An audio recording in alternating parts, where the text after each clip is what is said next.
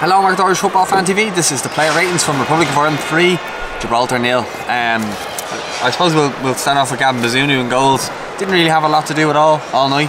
So for me, he gets a 6, and that's not saying he had a bad game. He just had nothing to do. The other night, he would have got a 9 off me. I just didn't do player ratings because I was just so annoyed, and I was just so frustrated. But I think he was the only player who I would have given anything high in the player ratings the other night. And look, he gets a 6 tonight, and I just thought he was solid, done what he had to do, came for the crosses, done everything right. Again, Mr. Dependable for Ireland, I think. 6 for me. And Darryl O'Shea came back into the side again, a 6.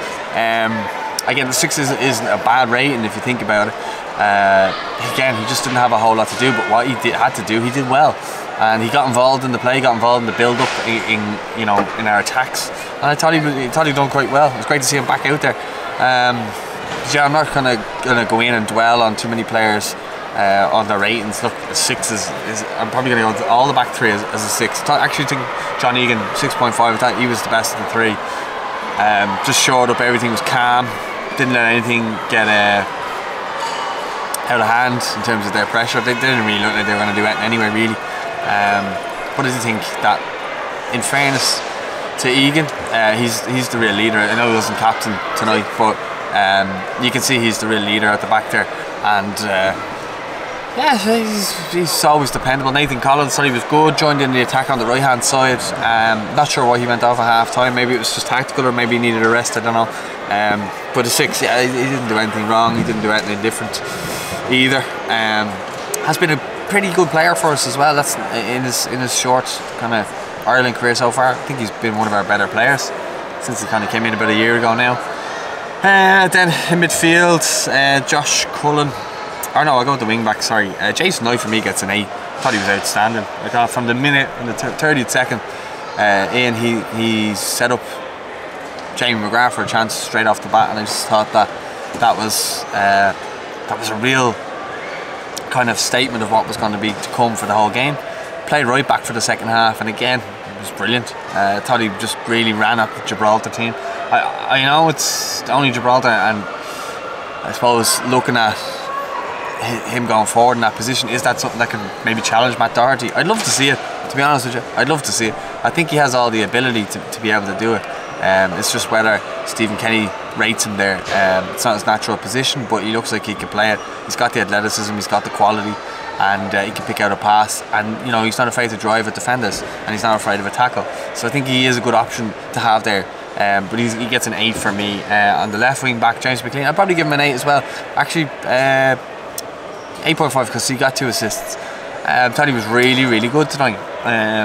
First half quiet, but I think in the second half he came alive. I think his crossing in the first half, a few balls were overhit, but then eventually he got a hold of things and he got the 2 assists for Ferguson and for Adam Ida. So that's brilliant, and I thought he was unlucky not to get a goal himself, and he looked like he was just really enjoying himself. He looked like a kid in the park playing tonight, and he just looked like he really enjoying himself, and it was great to see. I think if you could do that every week, if we could play Gibraltar every week, I think everyone would be happy, but it is what it is. I think now we need to, because he's got the 100 caps now, we might need to start phasing him out though. I know he probably won't like hearing that, but I think that's the harsh reality of it, is we need to bring in younger players. But if he's going to play like that going forward, you'd have to keep him in the squad if his form is good. But if his form's not good at club level, which it has been for the last 2 years, but if it's not, then you have to look at phasing him out and bringing in Ryan Manning. I don't know what's going on there with him. But anyway, we'll move into the midfield, and Josh Cullen, for me, he gets a 7. Thought he was quite good. Thought he tried to get involved in a lot more attacks tonight. Against Gibraltar, he's going to have a little more of a license to get forward. But I thought he was solid in there, and he was unlucky not to get a goal. So I think he had a good shot from the edge of the box at one stage. And yeah, I like him to shoot a bit more though. I think he always kind of goes for the safe option of a pass at the edge of the box out to the wide man, and in some cases just be greedy, I would say, and he probably would have got an 8 there if he's a bit more greedy. But I think you got him, and then you got who else have we got in midfield? Smallbone. I give him a 7 as well. I thought he was really good, really effective. I like the way he interacts on that right hand side and tries to get involved in play.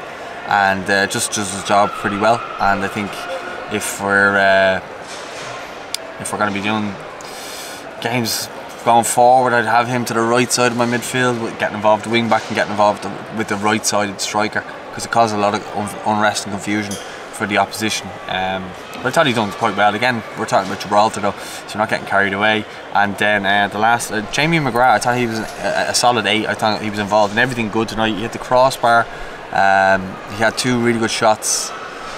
Probably should have hit a corner for them, and we'd be talking about him getting a 9 tonight. But I thought he was really good. Good to see him back out there. I think he really makes a difference to our attack. He's got a bit of quality about him. I think I'm going to give him an 8. Up front, Evan Ferguson, I'm going to give him I have to give him an 8 because he scored a goal, but he had a quiet enough night. Took until he probably got the goal, and then he started coming alive. So yeah, I think he, sorry, I've got allergies, so I keep scratching my nose.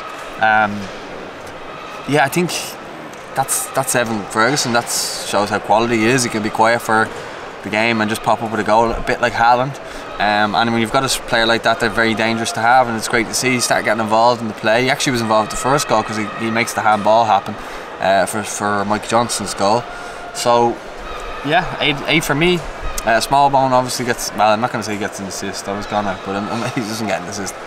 He hit the wall with a free kick and Johnston scored the goal. Obafemi, I actually give him a 6. I thought he had a night to forget, just he couldn't get going, whatever it was, he just didn't look sharp. I'm sure he'd be better next time. I'm not going to dwell too much on him. Mikey Johnston, for me, 9. Thought he was absolutely outstanding. Thought he really changed the game for us. He was involved in all the goals. He got a goal, he got sorry, not an assist. He gave the ball out to McLean and twice for the other goals, and he just got the crowd on our feet, got the crowd excited. I think he brought a different energy to the second half, and I think that's ultimately what changed the game. And I look forward to seeing more games with him playing, and he looks like a real live wire. He looks as though he could be one of those players, a bit like Aidan McGeady, but he looks like he has a bit more end product than Aidan McGeady, because he does give the simple ball, more so than kind of hanging on to it and then not releasing it and stuff like that. So yeah, I'm really happy with him. And then the subs, Ida, I'm going to give him a 7 because he got the goal, but otherwise I wouldn't give him it. Troy Parrott thought he done well, but I'm going to give him a 6. Jeff Hendrick didn't do a whole lot when he came on. 6. Alan Brown 6. All the subs get 6 just for the sake of it. And Stephen Kenny will get a 7 for overall. Thought his subs did well in the second half, and that's ultimately what helped us win the game. So other people might say that's too kind, I don't really care, it's my opinion. You can let me know your opinion in the comments. Don't forget to like the video, don't forget to subscribe. I'll speak to you all later. Come on, you boys in green.